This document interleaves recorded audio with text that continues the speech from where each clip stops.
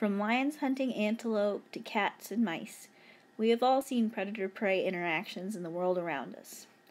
This type of interaction is a plus-minus interaction, where the predator is going to benefit because they get food, while the prey items are harmed because they are killed off and eaten. Predator-prey interactions produce adaptations in both the predators and their prey. Often we say that this is a co-evolutionary arms race, where the predators and prey are acting as selective pressures driving the evolution of each other. Predators have a huge impact on prey populations. Predation can limit population growth. Prey populations also have an effect on predator populations. When prey populations drop, predators run out of food and are unable to survive. A good example of this interaction is seen in the lynx and snowshoe hares. We have looked at this graph before, where the populations cycle in response to each other, and there's a boom-bust cycle due to these predator-prey interactions. Prey adaptations help reduce the risk of predation. We are going to look at two broad categories of defense against predators: physical and behavioral defenses. Physical defenses are things like mechanical, chemical, warning coloration, and camouflage mechanisms that help prevent prey from being eaten. Mechanical defenses include physical structures such as quills on a porcupine. These quills keep predators from capturing and eating the prey. Chemical defenses are toxins that these animals use to poison the predators. A classic example of this is seen in poison dart frogs. These animals use a toxin in their skin to poison anything that tries to eat them. The poison dart frogs and these butterflies use warning colorations, also known as aposematic coloration, to warn off predators and let them know that they are toxic. The poison dart frogs are often bright yellow, blue, or red. This tells predators that they are dangerous to eat. The monarch butterfly uses an orange and black banding pattern to tell predators that they don't taste good. Monarchs do not taste good because their larvae, the caterpillars, eat milkweed, which has a chemical in it that makes them very distasteful. So both the caterpillar larvae and these butterflies maintain that nasty flavor and keeps predators from wanting to eat them. Sometimes we see mimics of these coloration patterns. In these examples, we see that there are often harmless individuals that mimic or pretend to be something they are not. For example, the viceroy butterfly has the same color pattern as the monarch butterfly. The monarch has that nasty flavor to it due to the milkweed. Viceroy butterflies do not have that flavor.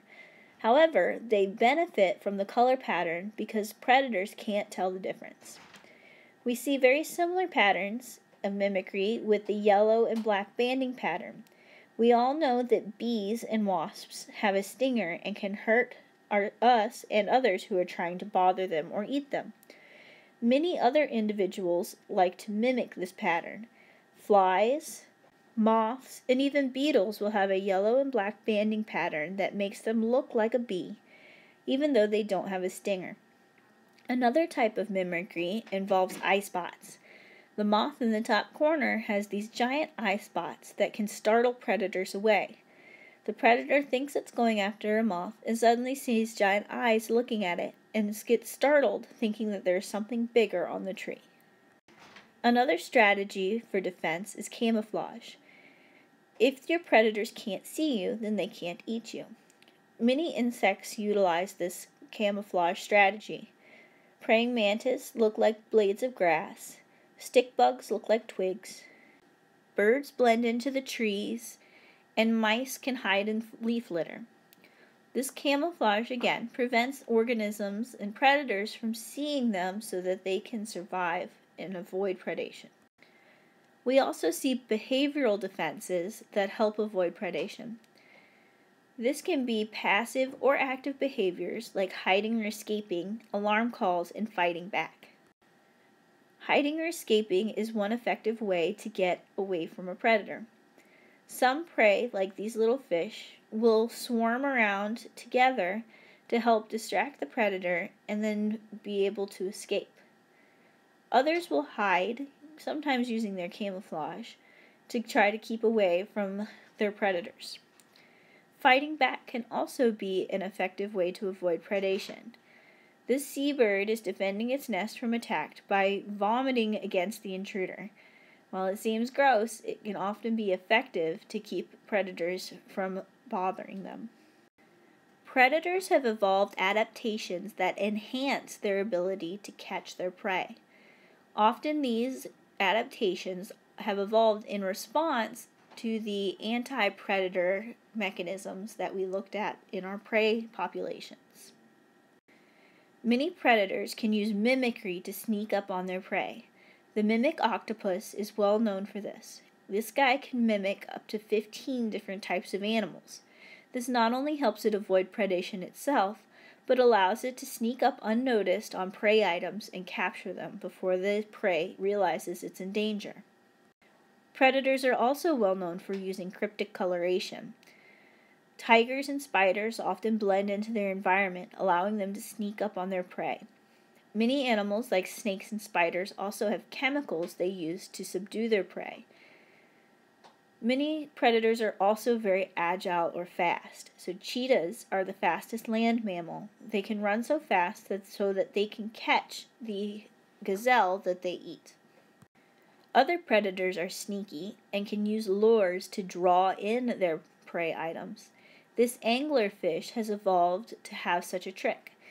The little bulb on top of its head lights up and draws in fish who think this is another fish that they could possibly mate with. When the fish gets close, the anglerfish opens its mouth and devours the prey. Coevolution is common in predator-prey interactions. Remember, coevolution occurs when two species evolve in response to each other. In this case, we see that one species evolves a way or an adaptation to avoid predation. The predator will then evolve traits to overcome these anti-predator strategies. These species will go back and forth and evolve together. Here's an interesting example of coevolution in animals. Garter snakes often eat salamanders. These salamanders are toxic. They produce chemicals that shut down sodium pumps. The toxin is called tetrodotoxin, and it's also found in pufferfish. So, the snakes have evolved an adaptation to be resistant to this toxin. In response, these salamanders have become more toxic.